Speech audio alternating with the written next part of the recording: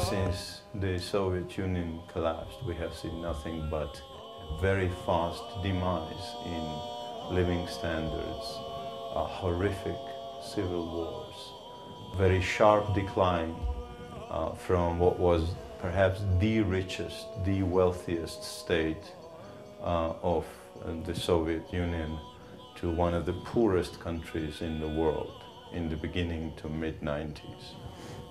And so we can say that all of Georgia has been collapsing for the past 20 years, and His Holiness and the institute that he has been the oasis of blossoming stability and giving people hope.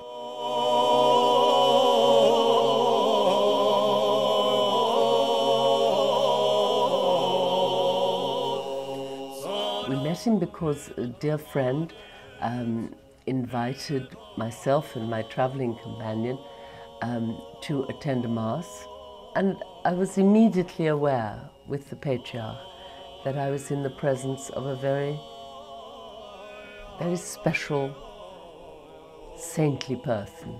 He's revered just by everybody, everyone, disregarding his political affiliation, class or social belongings or nationality. He is also a symbol of unity in this country and a symbol of goodwill and love and among people.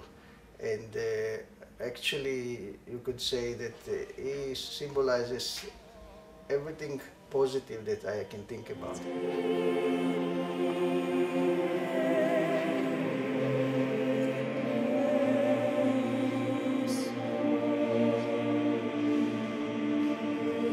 Our tradition of church and the handwriting of His Holiness has never been to run the earthly affairs of the nation. This is not the church is there for. This is on one hand. On the other hand, this concrete separation of spiritualism from daily life is a very non-Eastern thing, very remote for our way of thinking. Religion and faith is not something you put in a museum and pick up on Sunday Mass.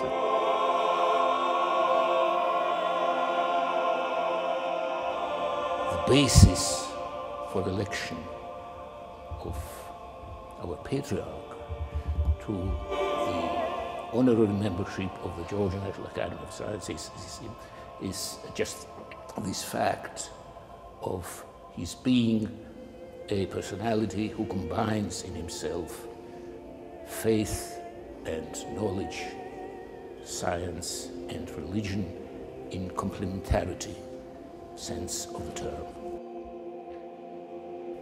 He was wonderful. He was wonderful, but at the same time he was human. He was delighted to discuss what we were eating at the same time as I had the feeling that Georgia was in very good hands with this man.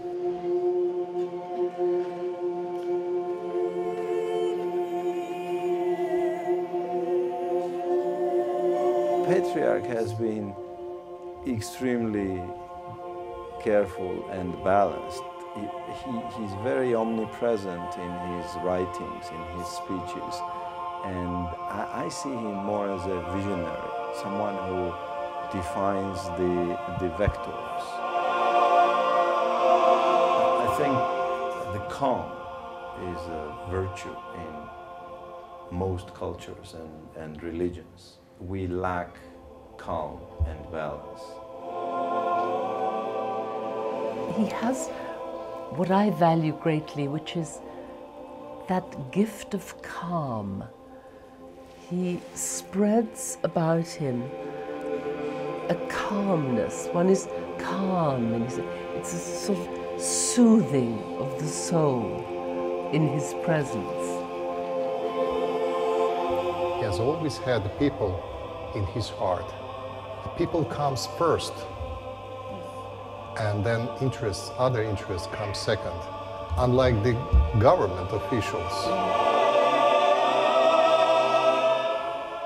He filled me with a sense of a spiritualism that a lot of one's Western life lacks.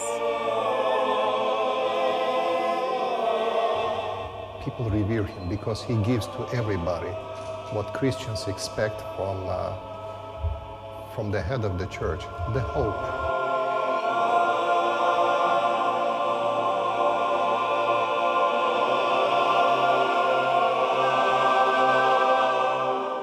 We sat with the choir and the music was incredible. It was wonderful. What a gift. What an extraordinary gift to have, that not only are you close to God in your prayers, but to receive from God that gift of being able to make music that lifts other people to God, because that's what music does. It doesn't just please the ear, it lifts the spirit, and that's what his music certainly did.